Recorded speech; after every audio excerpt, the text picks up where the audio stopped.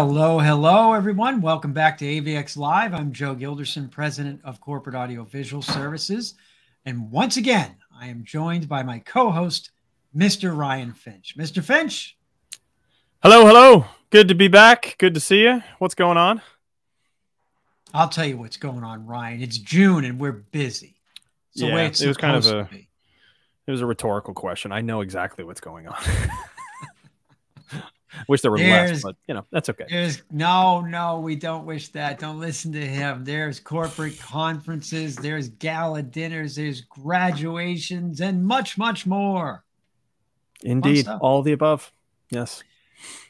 The hard part is that it all happens on the same days. But either way, I don't think I've actually seen you in a week. Where have you been hiding? I've been all over the place. Lots of corporate programs going on right now. It is the season for that. Quarterly updates, live streams, and town halls and broadcasts and lots of stuff. So honestly, I haven't even seen my wife in a week, so don't feel bad.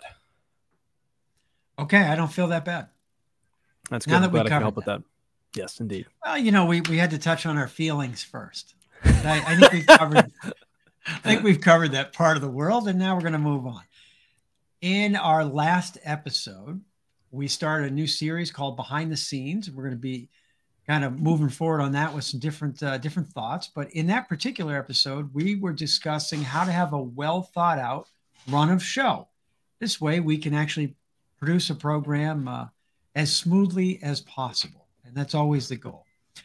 And, you know, so while we're going to keep going with that series, we needed a live guest, and we have got a good one today. So we're going to tell you all about her. But before we do, Mr. Finch, let's see if you can remember how to tell people how they can find us. My lines. You can find us on Facebook, on LinkedIn, on YouTube Live. You can do that every Wednesday at 1 p.m. And while you're there, you should drop us a comment, be part of the show, ask a question, and we will answer it live. Just do it. Go ahead. Why not? You can also like, comment, share, subscribe, all the above. Super helpful, much appreciated. If you missed this program, you can watch this on YouTube. Of course, if you're watching this on YouTube right now, you already know that. But in any case, the rest of our clips are there too. So you can check some of those out. And you'll also find some bite-sized pieces on Facebook, on Instagram, and on LinkedIn later on for some highlights, some video bites. There you have it. Those are my lines. That's it. It's pretty good. I mean, I'm impressed. Well, try to contain your enthusiasm, and why don't you get excited about our guest? How's that? Well, I think that's an excellent lead in, Ryan. I knew you were here for a reason, but let me tell you about today's guest, Jennifer Flowers. So Jennifer is the founder and CEO of Accreditation Guru, Inc., and is a nationally recognized accreditation and nonprofit management expert. Jennifer and her team of expert consultants help child welfare, behavioral health, and education organizations across the U.S. and internationally to achieve and maintain accreditation.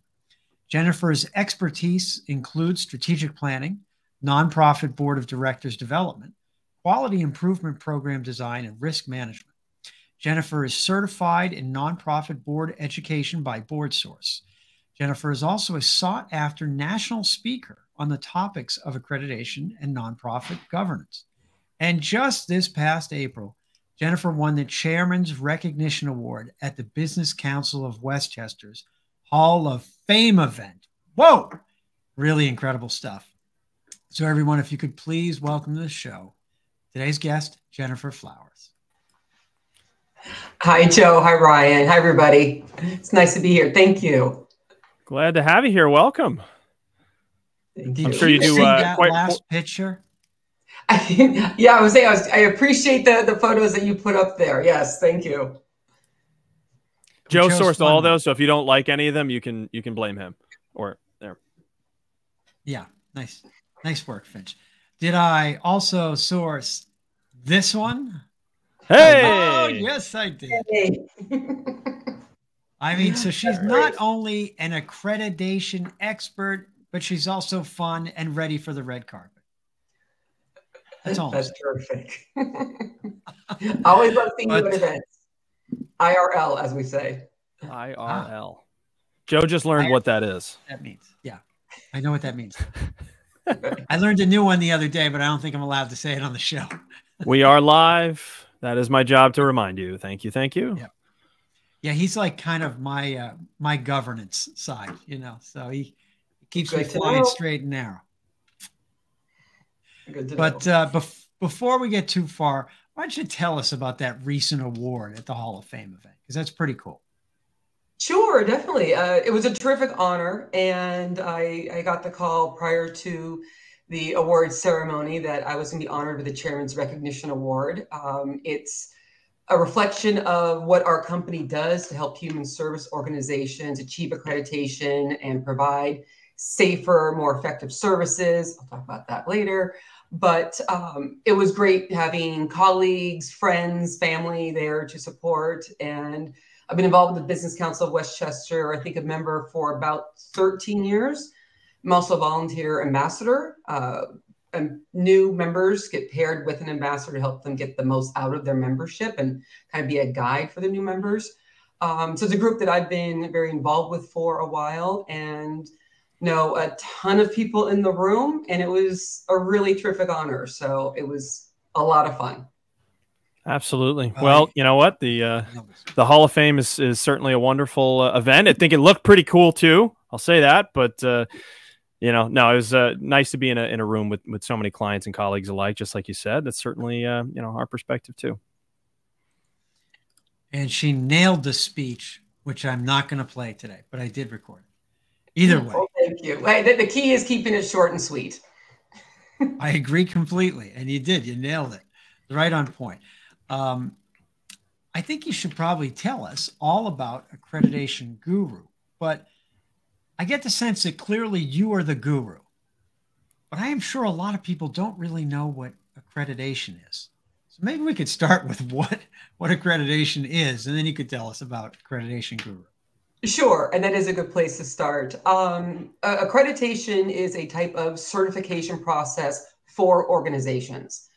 If people are familiar with accreditation, it tends to be because of hospitals or universities become accredited. And there's a similar process for human service organizations, such as we work with, where an organization needs to adhere to hundreds of researched, vetted standards that help them address the operations management of their organization and the programs and services that they are delivering. And they have to go through a third-party review. It's a complex process. It's an investment of time, money, and effort, but it really helps to get an organization to that next level. If they are licensed by the state, let's say, it takes them above and beyond being licensed. It's a great accomplishment, one that they market, might get additional funding from the state or federal agencies, and attract new clients, improve services and outcomes. So it's a difficult process, but Accreditation Guru, we are a national consulting company and help organizations through this process. That's great. So I am curious, because I am one of the people who knows very little about this. Who is it exactly that creates these standards, or is it different for each, you know, organization or each industry? How do we come to agreement on what the standards are? Sure. So there are independent accrediting bodies that operate at a national level. They're not tied to the federal government, but these accrediting bodies will research, field test, vet their standards, and they're then what the organizations need to adhere to. There's accreditation for almost any type of industry. As I mentioned, colleges, universities, also accreditation for museums and zoos. We focus on human service organizations, and that means that we are working with behavioral health providers, so addictive recovery and mental health providers. In child welfare, it might be foster care or adoption, group homes for kids.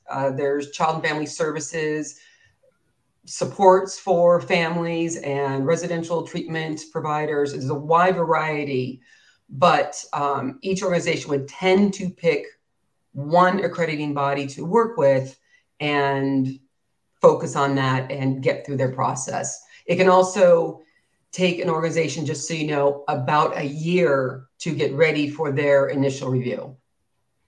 Wow. Up to a year. That certainly sounds like a long time and a lot of work that goes into it.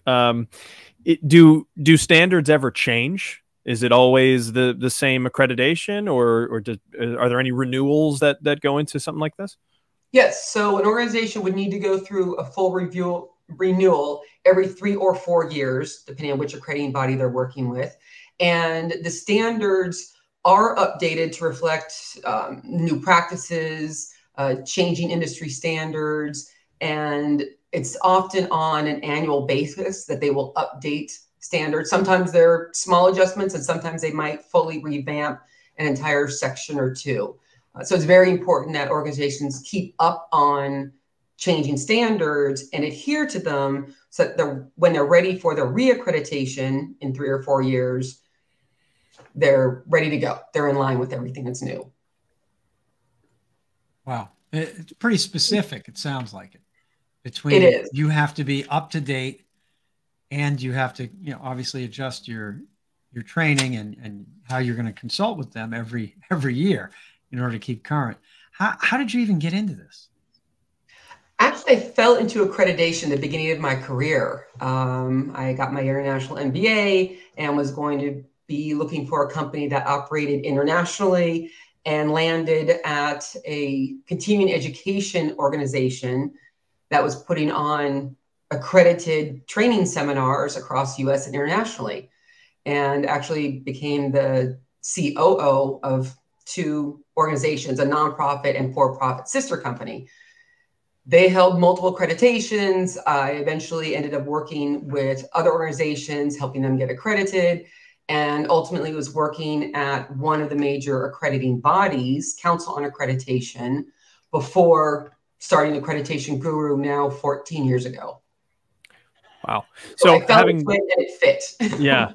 I was going to say, having come from what I guess I would say is client side at that point, seeing firsthand, I guess, what the accreditation processes would be, from that side, it sounds like this is a clear challenge, right, for these organizations to go through this process. And so you kind of just identified an area where I suppose people could use some help then.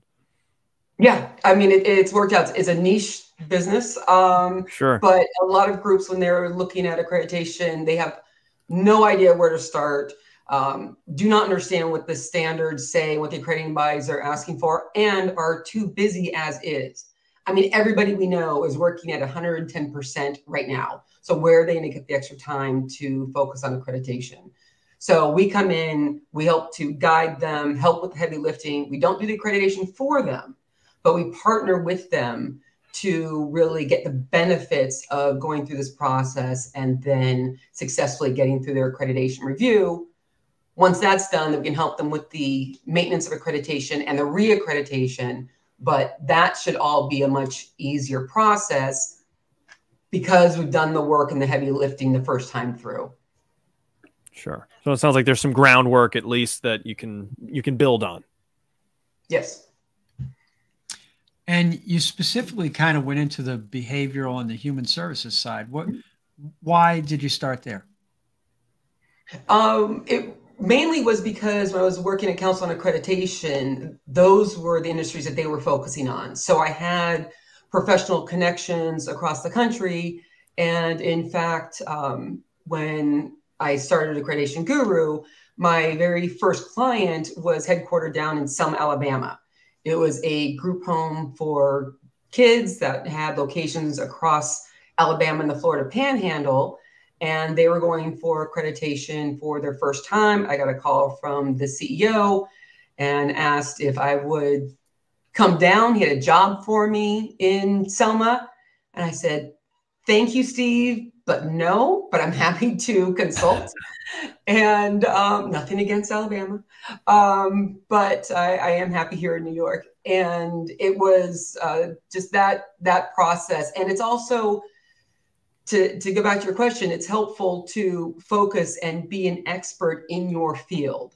I don't do hospital accreditation, let's say. I could bring on the consultants and we could do that, but that's kind of its own animal. There are other consultants in that space. So we really focus on behavioral health, child welfare, and also some education. I think that makes a lot of sense. And we always talk about being an expert in particular areas as well. And I mean, you are definitely the expert in those areas, and that it makes everything much easier, I think. And if you're not, even though I think zoos would have been pretty cool. I don't know why you skipped over zoos and animals, but aardvarks to zebras, right? But yeah, you can't be all things. A to Z. There you A to Z. A to Z accreditation. Joe, I quit. And right, okay, Ryan, we're going to take you off screen, and goodbye. That's when you got the power. No, you're not coming back. All right. Well, yeah, we like to have a little fun at it too. That's a good thing. I mean, now it sounds like you started kind of traveling nationally right away, really. If you're talking about Selma, Alabama, and I mean, I see your Facebook page, and you're always someplace, and I guess traveling is a big part of your work right now. It is. I mean, I always set the company up to be a national organization, now international. We've had clients across the US, Canada, Puerto Rico, far away as Saudi Arabia. And my team of consultants are located from Florida to Alaska. So a lot of our work can be done remotely. And if you're getting on a plane to go see a client in person, then you're getting on a plane.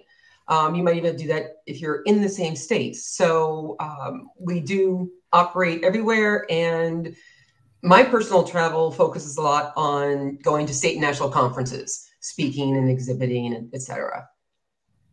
Okay. Well, and you certainly, been a prolific professional speaker. And so how did that first work itself out, where, you first maybe got your first speaking role, and now how often are you doing that? First speaking role, I seem to have always been speaking at some point. I'd done some early trainings on accreditation, volunteer management, strategic planning. And then part of my marketing mix was focusing on the state and national associations that cater to human service organizations and submitting speaking applications. So it's something that I've had in the mix always. I really enjoy, good at. And so there's a lot of kind of traditional training sessions that are live, webinars. I will put together and moderate panels. I'm actually the only consultant in the country that will have a panel to moderate, and the accrediting body representatives are actually the panelists, those on the dice. So yeah, it's something that I really enjoy. I like sharing information, being a source of education, and yeah, it's good. Keeps me busy though. Oh, absolutely. It certainly makes sense, being a subject matter expert and in such a kind of a nuanced field, I'd say. It makes sense that you'd have all the information, not all of it, but you'd have a lot of information, and that represents a fair amount of value to people. And so, the speaking certainly makes sense from that regard. So can you give us a sense, how often is this happening? How often are you getting up on stage? Because this is kind of where our worlds kind of bleed over, right? So right. How often does that happen for you, where you're, in front of the lights? Sure. Well, I average about 20 conferences a year. I'm actually trying to keep it to 13 this year, a little more contained. Not sure it'll stick, but and I'm speaking at the vast majority of those. So 15 conferences a year, and half a dozen or a dozen webinars a year. We're actually doing a lot more. We did a series of 3 webinars earlier this year, and are going to be repeating that in the fall. And I also do a lot of co-hosted webinars with additional kind of service providers, be it billing companies or electronic health record organizations, or even attorneys that focus on nonprofits. So just if I bring in other experts, I'm happy to do so and just share what they know as well. Well, it's interesting that the travel and certainly the professional speaking side represents so much of your time. What happened during that little thing that we just went through for a couple of years during I forget what it was. Oh yeah, during COVID. Yeah, what happened then? How did you, get your message across, and how did you stay in touch with all these groups? Sure. So when it comes to the conferences and the trainings, certainly some were canceled. They went purely virtual. So did remote trainings and picked up the number of webinars that we were doing.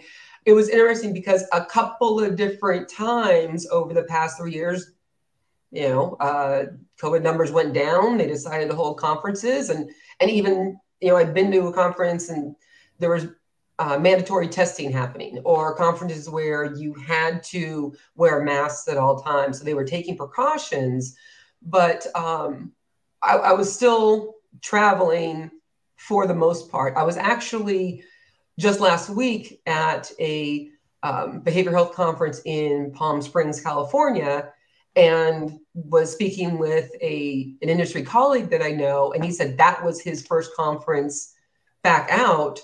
Wow. And I get it, but I was surprised because I've been on the road so much, throughout these past 3 years. But some people weren't quite comfortable with that. And as it goes for our clients, we did have to shift to some virtual reviews. There are times when we will go on site for assessment, facility reviews, training, or be on location with them to conduct a mock survey to prepare them for their actual accreditation review. And we did have to switch to remote visits in that case, including having a client take an iPad and walk around the facility, showing and having our consultants ask questions and give feedback on how the facilities were looking.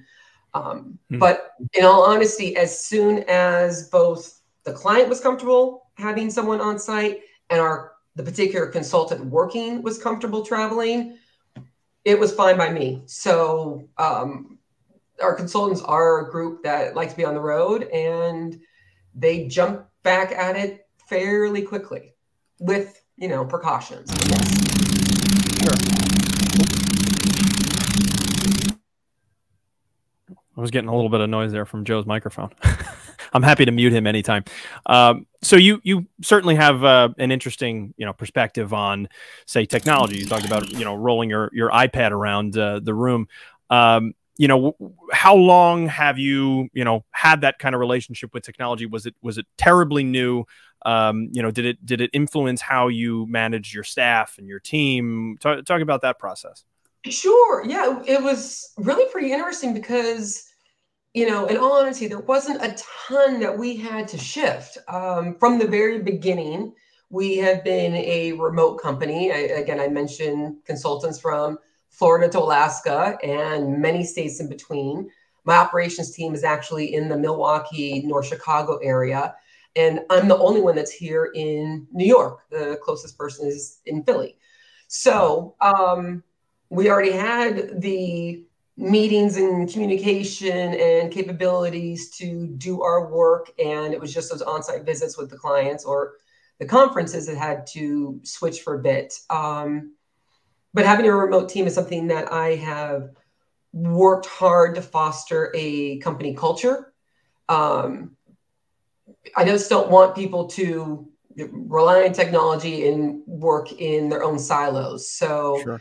I would have, over the years, I've had in-person company retreats. I've also had virtual retreats because of the pandemic. And, sure. Virtual happy hours, team meetings, and look for opportunities to have consultants work with one another on projects.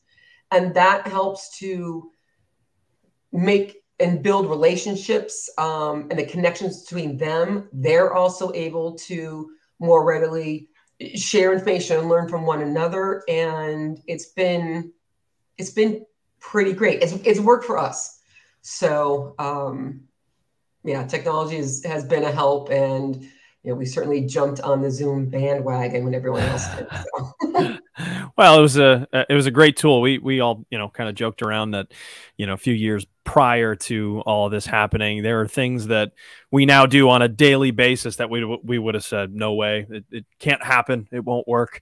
And now it's just a brand new standard. And in some regard, we're somewhat similar. I think having the grounding in remote technology is a huge advantage, which you certainly you clearly saw. But I was actually a remote employee prior to the start of that, so we can share some of that. I'm patting myself on the back right now, Joe. Is that I helped usher in a new era that we didn't even know was going to happen. Oh, your mic is terrible. Look at yourself. I'm gonna kick. Yep, and he's gone. That's it. Taking him out. Joe, you come on back when you have a working piece of technology. Look at that. You're proving your point. Nope, still terrible. Speaking of technology, it's great when it works, right? It certainly does, and half our job is managing when it doesn't. And I will say that since he can't comment, I now get carte blanche. I can make fun of him ruthlessly for the rest of the time. Yep. Still terrible. Still terrible. Jennifer, you hear this too, right? It's not just me. Yeah. Yes. Okay, good. All right. I just wanted to clear that up for him. Well, we'll move on without Joe. Maybe he can figure something out in the meantime. Nope. Still bad. Still terrible. Sorry, nope, Joe. terrible. It doesn't work. Yeah. That's okay.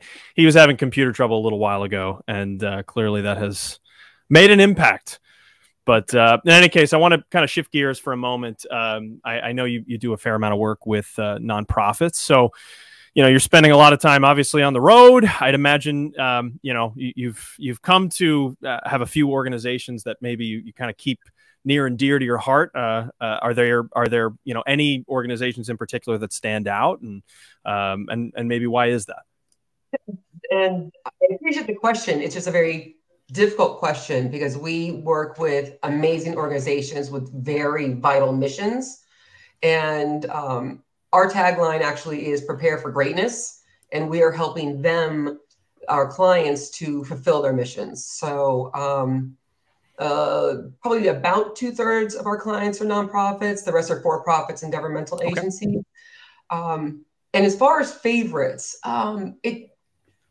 that's hard. I mean, there have been some really good ones. Some of the group homes for kids are just doing amazing work. I'm not sure if I have any favorites. I'm involved with a lot of these nonprofit associations around the country that support, like, say, child and family service providers. Locally with Nonprofit Westchester, mentioned Business Council of Westchester, and Westchester Children's Association. So I kind of try to spread out our support where it's needed, but all of our clients are pretty amazing. Oh, absolutely. It's like picking amongst your children. I don't have any, but I've heard that that's somewhat difficult to do. Oh, and Joe's talking, and we can't even hear him. There's no noise. I have a favorite child. Oh, wait, you're back. You're back. Okay, we did it. You have a favorite child? Oh, yeah. Why don't you tell us who it is? We're not going to go there. But, I mean, it's clear. You can pick. You can pick who's your favorite. It's not that complicated. I mean, I know I'm the favorite of my parents. So, I mean, what are you going to do? How nice. Although I will say this, though, that there are I have a cousin who jokes around. He said, I absolutely have a favorite kid. Today, and then he will name his favorite kid today. So, and there's some of that, it changes by the day. I'm honestly, nonprofit work. We do a fair amount of it ourselves. And it is very easy to feel inspired and motivated by missions that are, we'll say, a little bit, more often human based. Certainly human services would fall pretty uniquely into that category. But certainly something that tends to inspire a little bit more motivation, I'd say, in some cases than others. Was that the intention to get involved with those types of groups from the very beginning, or did that just kind of happen? No, it was, because that, as I mentioned, that was where my initial connections had been, and the accrediting body that I had worked for, that was where they had focused. So there are 3 major accrediting bodies. in the child welfare behavioral health space, but we work with others and some that focus on continuing education and training, colleges, universities. But it was a deliberate focus of where I wanted to market our services and the organizations I wanted to work with. All right, that makes sense. I mean, because I know that it was working with so many nonprofits was an active decision for us. And like Ryan says, there's certainly a feel-good part to it that is undeniable. And we certainly have organizations that we like. We just understand their mission more than some others. Mm-hmm. But, you know, either way, I'm always curious about everybody's business, you know. So when you're not speaking and traveling, I mean, what do you like to do for fun? What do you do for fun? I mean, is it all just those pictures like the red carpet, or are there other things? Right. It's just every weekend it's another trip down the red carpet. No, I mean, when I'm here and I'm home, like hanging out with my friends, going hiking, going to movies, trying new restaurants in town. I'm actually kind of excited. This is the first year that I've been here locally when the Westchester Wine and Food Festival is going on. So I get to attend some of those events. You know, amateur wine connoisseur, and looking forward to it. So yeah, just doing things locally, taking road trips and the like. Well, that's very exciting. You might see some familiar face. There we go. I don't know if I can say it that way, but at the Westchester Wine and Food, Joe is is often there. But no, fantastic event. You know, certainly makes sense to try and also another, you know, good place working with nonprofits. There tend to be a lot of you know, people that we'll see there. Some people who are you know, sponsors, less nonprofit side, but you know, it's getting out there. It's being present. Right, that kind of speaks to the heart of what we were talking about earlier. Right, is trying to get in front of as many people as possible. Definitely. Now, since I know you as a master networker, and you know you certainly are in contact with a lot of people, yes. Do you find that you still have to do as much networking today, 14 years later, for your company that you probably had to in the very beginning? I mean, my networking happens in California and Texas and Chicago, and you know, that's my networking. And locally, I just enjoy meeting people, connecting, helping individuals connect to one another. So am I still doing it? Yeah, I'm still doing as much. It might be different from when I very first started out because I know so many more people, especially locally, actually, and nationally. So yeah, it's just show off. It's just my personality, I guess. You're just showing off now. Yeah. And internationally, you know, I mean. No, but I mean, you really are an expert. For a while, so yeah. No, it's really great, and I think you're exactly the right person to be an ambassador for the Business Council and kind of guide people along, and that's a tremendous resource. I know that everybody has as a new member, and I think that's why the group is so successful. But having someone like you there is a real help. Thank you very much. I mean, we have just discussed so much that, I mean, what else is there to, we're going to have to renew this conversation in like 3 more years. I mean, I would be happy to, definitely. No, see what I did there? That was the accreditation process. Right. I like that. And hey, accreditation is everybody's favorite topic, right? So for some, absolutely, clearly. Yeah. Well, you are truly the guru. So we thank you for your time. I'm sure you're probably jetting off somewhere else now, maybe in the south of France. I don't know where you're going, but I mean, you have a lot of travel. Yes. But yes. Thank you, Jennifer, for all of your time. We appreciate all of your time today, and it's really been great. And I am sure we're going to see you now. If you tell me which wine and food event, I can tell you where the best tables will be. But excellent. Well, I've got a couple of them lined up, so I'll shoot you a note. Sounds good. We're actually setting one up right now. So great. It's a great week, great festival all around. As long as we can get those skies cleared up of the Canadian wildfires, then we'll be in better shape. Mm-hmm. But thank you once again, Jennifer, and we will let you go about your day and finish accrediting all of the groups in the country here, because they all need your help. All right. Well, thank you guys. This has been a lot of fun. Likewise. Thank you very much. Thank you very much. Mr. Finch, I expect a full report from you on the accreditation process. I'm typing it up as we speak. And since you're going to need help on that, let me tell you, you should reach out to accreditationguru.com. Oh, there you go. Yes. Very nice. Yes, indeed. Yes. Jennifer Flowers is the guru of the accreditation process. So you should reach out to her, please. I can't believe you guys don't know each other. I mean, she's so popular. She's everywhere.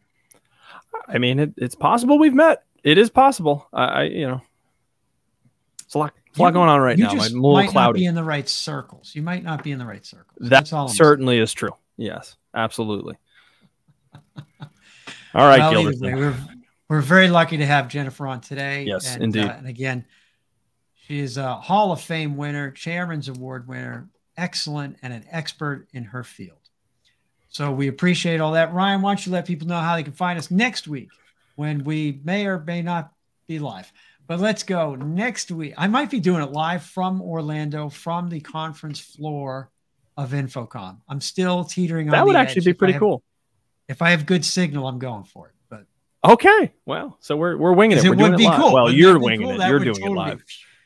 That would be pretty cool. I think it would be a nice thing if you can do it. So make it work.